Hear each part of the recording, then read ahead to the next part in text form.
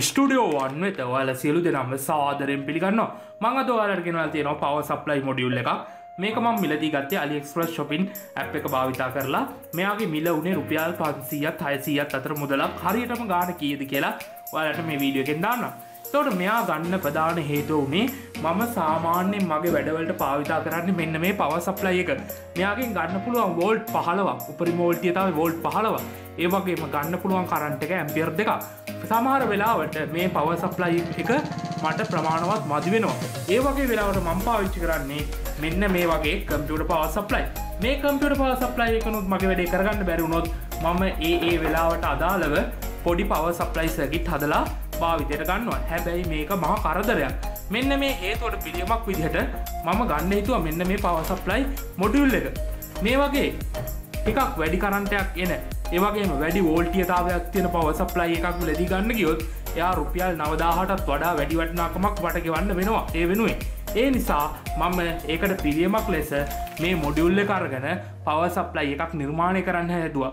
එතකොට අද මේ වීඩියෝ එකෙන් මම ඔයාලට ගේන්නේ මෙන්න මේ power supply module එක ගැන විස්තරයක්. ඉස්සරහට power supply එකක් නිර්මාණය කිරීම පිළිබඳ මම වීඩියෝවක් සිදු කරන්නම්.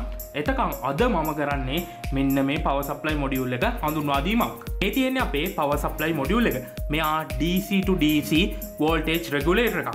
අපිට පුළුවන් මෙන්න මේ ස්ථානයෙන් වෝල්ට් 4ත් වෝල්ට් 40ත් අතර වෝල්ටීයතාවයක් ආදානය කරන්න. ඒ වගේම මෙන්න මේ ස්ථානයෙන් අපිට ගන්න පුළුවන් වෝල්ට් 1.25ත් වෝල්ට් 36ත් අතර වෝල්ටීයතාවයක්. ඒ වගේම අපිට පිටවන වෝල්ටීයතාවය මෙන්න මේ පාලකයේ කරකෝලා පාලනය කරගන්න පුළුවන්. ඒ වගේම මෙයාගෙන් ගන්න පුළුවන් ඇම්පියර් 8ක උපරිම ධාරාවක්. ඇම්පියර් 8ක කරන්ට් එකක් ගන්න පුළුවන් මෙයාගෙන්. ඒ වගේම මෙයාගේ තව සඳහන් කිරීමක් කරලා තියෙනවා මෙයා දිගු වෙලාවක් වැඩ කරනවා නම් ඒ කියන්නේ long time run එකක් වෙනවා නම් දිගු වෙලාවක් වැඩ කරනවා නම් මෙයාගෙන් ගන්න කියලා නිර්දේශ කරලා තියෙන්නේ මේ නිෂ්පාදකයා විසින් ඇම්පියර් 5යි. එතකොට මේ power supply module එක ගත්තන් පස්සේ මේ නිෂ්පාදකයා විසින් මෙයාගේ කාර්යක්ෂමතාවය 194ක් කියලා සඳහන් කරලා තියෙනවා. 194ක් කියන්නේ සාමාන්‍ය හොඳ කාර්යක්ෂමතාවයක්. ඒ වගේම මෙයාගේ භාවිතා කරන regulation method එක තමයි PWM modulation කියන්නේ. PWM modulation ගැන ඉස්සරහට වීඩියෝ එකක් ඔයාලට මම කරන්නම්. ඒ වගේම මෙයාට හම්බෙනවා මෙන්න මේ වගේ කොටස් කිහිපයක්. මෙයාට මේ බේස් 4ක් හම්බෙනවා. ඒ වගේම පොඩි නොබ් එකක් හම්බෙනවා. මෙන්න මේ control එකට ගහගෙන කරකවන්න ලස්සනට. එතකොට අපිට වැඩේ කරගන්න පුළුවන්. හරි, එහෙනම් බලමු මෙයා කොහොමද වැඩ කරන්නේ කියලා. මේ power supply module එක පරීක්ෂා කිරීම සඳහා මම භාවිතා කරනවා ටිකක් ප්‍රමාණයෙන් විශාල වැඩිපුර ධාරාවක් ප්‍රතිදානය කරන මෙන්න මේ transformer එක. මේ transformer එකෙන් එන වෝල්ටීයතාවය මෙන්න මේ ස්ථානයේදී ඍජුකරණයකට සහ සුමටකරණයට ලක් කරලා තියෙනවා. මම తాවකාලික පරිපථයක් නිර්මාණය කරගත්තා මෙයාට DC supply එකක් දෙන්න.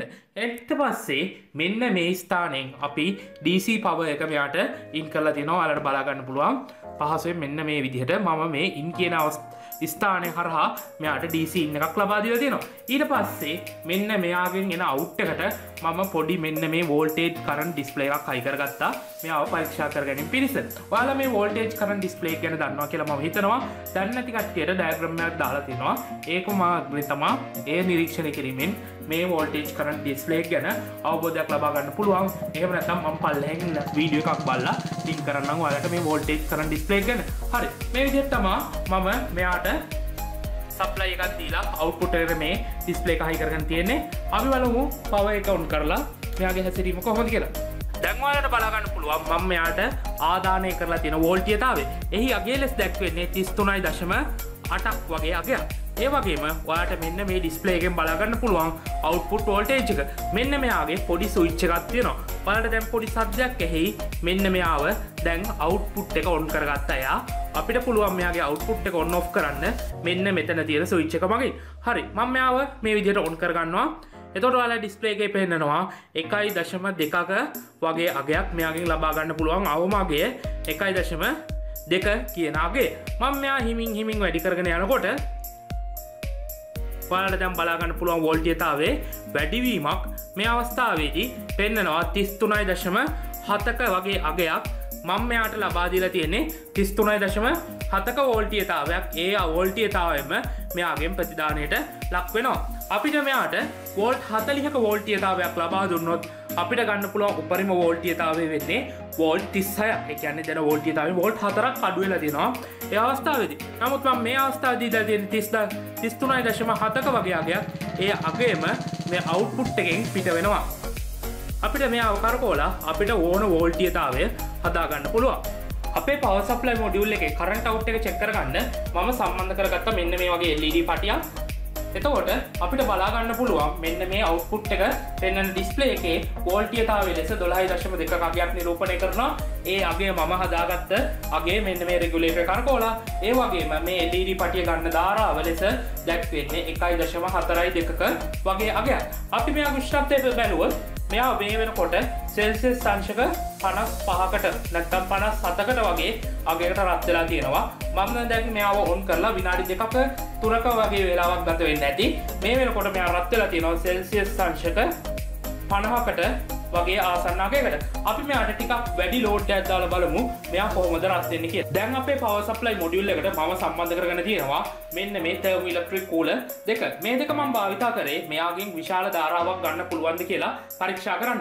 මම විශාල ධාරාවක් කියලා අදහස් කරේ ඇම්පියර් 5ක 6ක වගේ ධාරාවක්. මේ ධාරා ප්‍රමාණය මෙන්න මේ power supply module එක හරහා ගන්න පුළුවන්ද? එහෙම ධාරාවක් ගන්නකොට මෙයා කොච්චරක් රත් වෙනවද කියලා බලන්නයි අපි දැන් යන්නේ. හරි අපි එහෙනම් මෙයාට පවර් දීලා බලමු මෙයා කොච්චරක් රත් වෙනවද කියලා. දැන් ඔයාලට බලා ගන්න පුළුවන් මේ thermoelectric coolers ගන්න ධාරාව ප්‍රමාණය. එතකොට දැන් මේ වෙලාවේ මෙයා ගන්නවා 6.9ක වගේ ධාරාවක්. ඔයාලට voltage display එකෙන් බලා ගන්න පුළුවන් මෙයාට ලබා දීලා තියෙන වෝල්ටීයතාවය. අපි මෙයාව බලමු මෙයා කොච්චරක් රත් වෙනවද කියලා. හරි මේ වෙලාවේ ඔයාලට බලා ගන්න පුළුවන් මෙයා සෙල්සියස් අංශක 75කට වගේ අගයකට රත් වෙලා තියෙනවා. ඔයාලට දැන් පැහැදිලිව ඒක බලා ගන්න පුළුවන් සෙල්සියස් අංශක 84ක වගේ අගයක් දැන් මේ අවස්ථාවේදී නිරූපණය කරනවා. 88ක සෙල්සියස් අංශක 90ක වගේක් මේ අවස්ථාවේදී ඔයාලට බලා ගන්න පුළුවන්. මෙයාගේ ඕවර් කරන්ට් ප්‍රොටෙක්ෂන් එකක් තියෙනවා. ඒකින් හින්දා මෙයා කොයි වෙලාවකවත් ඇම්පියර් 8කට වඩා ධාරාවක් එළියට දෙන්නේ නැහැ. මෙයා වැඩි ධාරාවක් දුන්නොත් මෙයා මේ සර්කිට් එක මගින් ඒ දෙන ධාරා ප්‍රමාණය කට් කරනවා. ඊට පවර් එක දීලා දැන් විනාඩි 5ක් විතර ගත වෙලා තියෙන්නේ. එතකොට ඔයාලට බලා ගන්න පුළුවන් මෙයා කොච්චරක් රත් වෙලාද කියලා. රතු බෝලි වගේ පේනවා. අපි බලමු කොච්චරක් රත් වෙලාද කියලා. ඔව් මේ අවස්ථාවේදී පෙන්නනවා වෝල්ට් සමාවෙන සෙල්සියස් අංශක 104ක වගේ අගයක්. මෙයා මාර විදියට රත් වෙලා හැබැයි මෙයාගේ මැනුවල් එකේ දාලා තිබ්බා මෙයා වැඩි වෙලාවක් භාවිතා කරනවා නම් වැඩි වෙලාවක් ධාරා ප්‍රමාණයක් ගන්නවා නම් මෙයාගෙන් ගන්න කියලා තියෙන්නේ ඇම්පියර් 5යි. නමුත් දැන් මේ වෙලාවේදී 5.8ක වගේ ධාරා ප්‍රමාණයක් අපි මෙයාගෙන් ලබාගෙන තියෙනවා. මම මෙයාට දැන් තව thermoelectric cooler එකක් මේ විදිහට සම්බන්ධ කරගන්නවා. එතකොට අපිට බලා ගන්න පුළුවන් මෙයාගෙන් මීට වඩා වැඩි ධාරාවක් පිට වෙනවාද කියලා. හරි. මේ විදිහට මම සම්බන්ධ කරගන්නවා මගේ අනිත් thermoelectric cooler එක. මේ විදිහට voltage එක drop වුණා 9.8කට මම voltage එක පොඩ්ඩක් වැඩි කරගන්නවා. හරි. දැන් මෙයාගෙන් පිටවන ධාරා ප්‍රමාණය ලෙස දැක්වෙන්නේ 7.12ක වගේ අගයක්. මම මෙයාගේ මේ රෙගියුලේටර් කොච්චර කරගෙව්වත් මේ වෙලාවේ වෝල්ටේජ් එක වෙනස් වීමක් සිදුවන්නේ නැහැ.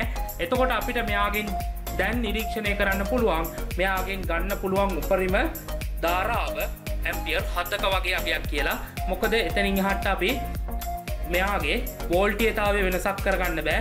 කොච්චර කරගෙව්වත් වෝල්ටීයතාවය 9.9ක අගයක් වගේ අගයක් තමා නිරූපණය කරන්නේ. හරි එතකොට මේ power supply module එක ගත්තේ මම රුපියල් 525ක වගේ මුදලකට හරියට මගේ වීඩියෝ එකේ දාන්නම්. එතකොට මෙයාගෙන් අපිට ඇම්පියර් 5ක වගේ ධාරාවක් ලබා ගන්න පුළුවන්. මම මේ වෙලාවේ මෙයාගෙන් ඇම්පියර් 7ක වගේ ධාරාවක් ගන්න උත්සාහ කරා. ඒ අවස්ථාවේදී අපේ මේ රෙගියුලේටරින් මගින් සිදු කරන පාලනය අපිට නැති වුණා. ඒ කියන්නේ අපිට මෙයාව කරකෝලා වෝල්ටීයතාවය හදා ගන්න බැරි වුණා ඇම්පියර් 7ක වගේ අගයක් ලබා ගන්නකොට. හරි. අද අපි මේ වීඩියෝ එකෙන් කතා කරේ power supply module එක ගැන. ඒකට මේ module එක ගැන තව වීඩියෝ මම රෙකෝඩ් කරලා අප්ලෝඩ් කරනම් දාන හැම වීඩියෝ එකක්ම බලන්න කියලා ඉල්ලා සිටිනවා. අද මේ power supply module එක මම චෙක් කරේ මං ගාව තියෙන උපකරණ යොදා ගනිමින්. ඉදිරියේදී තවත් තාක්ෂණික උපාංග භාවිතා කරමින් මේ power supply module එක චෙක් කරලා වීඩියෝ ඔබට ලබා දෙන්න. එතකම් ගොඩක් ස්තුතියි වීඩියෝ එක බලපු හැමෝටම.